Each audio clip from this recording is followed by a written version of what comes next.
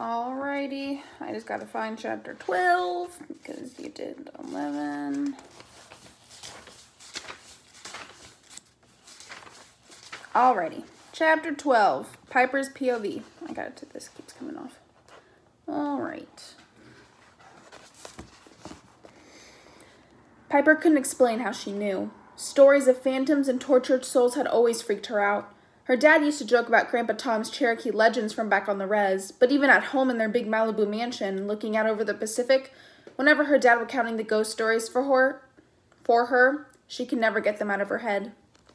Cherokee spirits were always restless.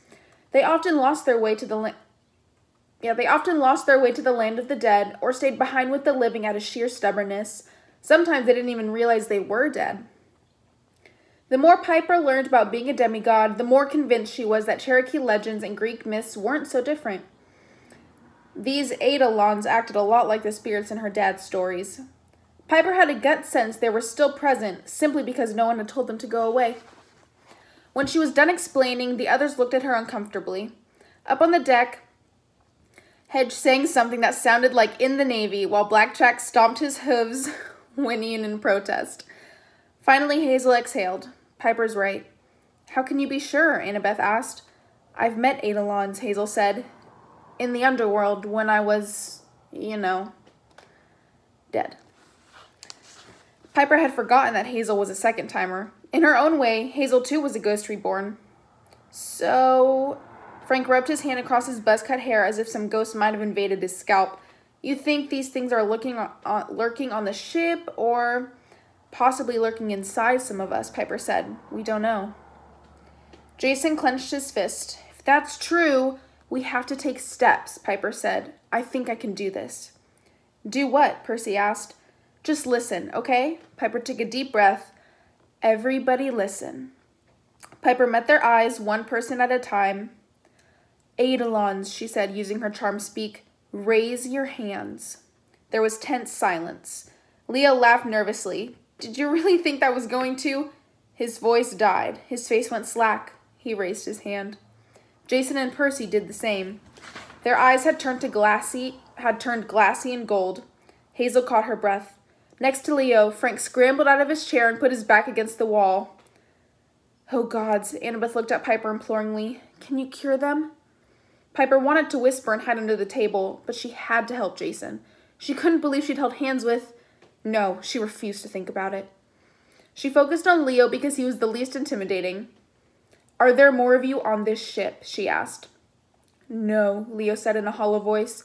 The Earth Mother sent 3, the strongest, the best. We will live again. Not here you won't, Piper growled. All 3 of you, listen carefully. Jason and Percy turned toward her. Those gold eyes were unnerving, but seeing all 3 boys like that fueled Piper's anger. Gold eyes, what does that remind you of? Luke. Doesn't have any connection, but I just, or relevance, I should say. Okay. You will leave those bodies, she commanded. No, Percy said. Leo let out a soft hiss. We must live. Frank fumbled for his bow. Mars almighty, that's creepy. Get out of here, spirits. Leave our friends alone. Leo turned toward him. You cannot command us, child of war. Your own life is fragile. Your soul could burn at any moment. Piper wasn't sure what that meant, but Frank staggered like he'd been punched in the gut. He drew an arrow, his hands shaking. I faced down worse things than you. If you want to fight, Frank, don't. Hazel rose. Next to her, Jason drew his sword. Stop, Piper ordered, but her voice quavered. She was rapidly losing faith in her plan. She'd made the Eidolons appear, but what now? If she couldn't persuade them to leave, any bloodshed would be her fault. In the back of her mind, she could almost hear Gale laughing. Percy growled in a very un-Percy-like way.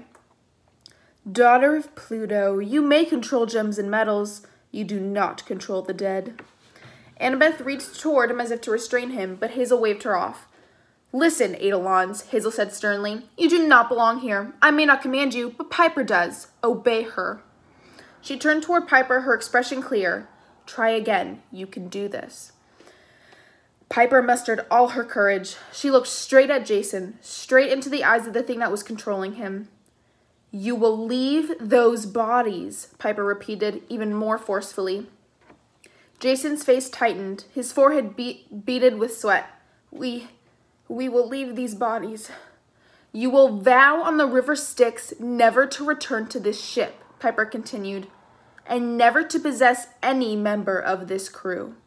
Leo and Percy both hissed in protest. "You will promise on the river Styx," Piper insisted. A moment of tension. She could feel their wills fighting against hers. Then all three Eidolons spoke in unison. "We promise on the river Styx." "You are dead," Piper said. "We are dead," they agreed. "Now leave." All three boys slumped forward. Percy fell face first into his pizza. "Percy!" Annabeth grabbed him. Piper and Hazel caught Jason's arms as he slipped out of his chair. Leo wasn't so lucky. He fell toward Frank, who made no attempt to intercept him. Leo hit the floor. "Ow," he groaned. "Are you all right?" Hazel asked. Leo pulled himself up. He had a piece of spaghetti in the shape of a 3 stuck on his forehead. "Did it work?" "It worked," Piper said, feeling pretty sure she was right. "Oops. I don't think they'll be back." Jason blinked. "Does that mean I can stop getting head injuries now?" Piper laughed, exhaling all her nervousness. "Come on, lightning boy. Let's get you some fresh air." Piper and Jason walked back and forth along the deck. Jason was still wobbly, so Piper encouraged him to wrap his arm around her for support. Leo stood at the helm, conferring with Festus through the intercom. He knew from experience to give Jason and Piper some space. Since the satellite TV was up again, Coach Hedge was in his cabin, happily catching up on his mixed martial arts cage matches. Percy's Pegasus Blackjack had flown off somewhere. The other demigods were settling in for the night. The Argo 2 raced east, cruising several hundred feet above the ground. Below them, small towns passed by like lit-up islands in a dark sea of prairie. Piper remembered last winter flying Festus the dragon over the city of Quebec. She had never seen anything so beautiful or felt so happy to have Jason's arms around her. But this was even better. The night was warm. The ship sailed along more smoothly than a dragon. Best of all, they were flying away from Camp Jupiter as fast as they possibly could. No matter how dangerous the ancient lands were, Piper couldn't wait to get there. She hoped Jason was right that the Romans wouldn't follow them across the Atlantic. Jason stopped amidships and leaned against the rail. The moonlight turned his blonde hair silver. "Thanks, Pipes," he said. "You saved me again." He put his arm around her waist. She thought about the day they'd fallen into the Grand Canyon, the first time she learned that Jason could control the air. He'd held her so tightly she could feel his heartbeat. Then they'd stopped falling and floated in midair. Best boyfriend ever. She wanted to kiss him now, but something held her back. "I don't know if Percy will trust me anymore," she said. "Not after I let his horse knock him out." Jason laughed. "Don't worry about that. Percy's a nice guy, but I get the feeling he needs a knock on the head every once in a while." "True. You could have killed him." Jason's smile faded. "That wasn't me." "But I almost let you," Piper said. "When Gaius said I had to choose, I hesitated and—" She blinked, cursing herself for crying. "Don't be so hard on yourself," Jason said. "You saved us both." "But if 2 of our crew really have to die, a boy and a girl?" "I don't accept that. We're going to stop Gaia. All 7 of us are going to come back alive. I promise you." Piper wished that he hadn't promised. The word only reminded her of the prophecy of 7, an oath to keep with the final breath.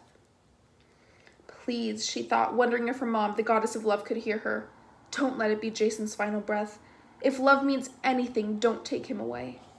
As soon as she made the wish, she felt guilty. How could she stand to see Annabeth in that kind of pain if Percy died? How could she live with herself if any of the 7 demigods died? Already, each one of them had endured so much. Even the 2 new Roman kids, Hazel and Frank, whom Piper barely knew, felt like kin. At Camp Jupiter, Percy had recounted their trip to Alaska, which sounded as harrowing as anything Piper had experienced. And from the way Hazel and Frank tried to help during the exorcism, she could tell they were brave, good people. The legend that Annabeth mentioned, she said, about the mark of Athena. Why didn't you want to talk about it? She was afraid Jason might shut her out, but he just lowered his head like he'd been expecting the question. Pipes, I don't know what's true and what's not. That legend, it could be really dangerous. For who? All of us, he said grimly.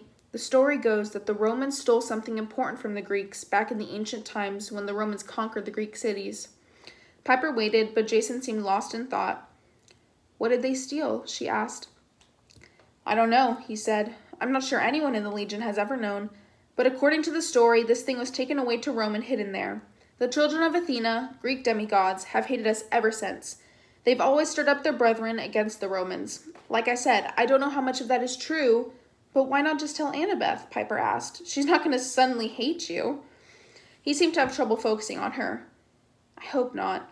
But the legend says that the children of Athena have been searching for this thing for millennia. Every generation, a few are chosen by the goddess to find it. Apparently they're led to Rome by some sign, the mark of Athena. If Annabeth is one of those searchers, we should help her. Jason hesitated. Maybe. When we get closer to Rome, I'll tell her what little I know. Honestly. Honest. But the story, at least the way I heard it, it claims that if the Greeks ever found what was stolen, they never forgive us. They destroy the Legion and Rome once and for all. After what Nemesis told Leo about Rome being destroyed 5 days from now, Piper studied Jason's face. He was, without a doubt, the bravest person she'd ever known, but she realized he was afraid. This legend, the idea that it might tear apart their group and level a city, absolutely terrified him. As it should, Piper. Piper wondered what could have been stolen from the Greeks that would be so important. She couldn't imagine anything that would make Annabeth suddenly turn vengeful.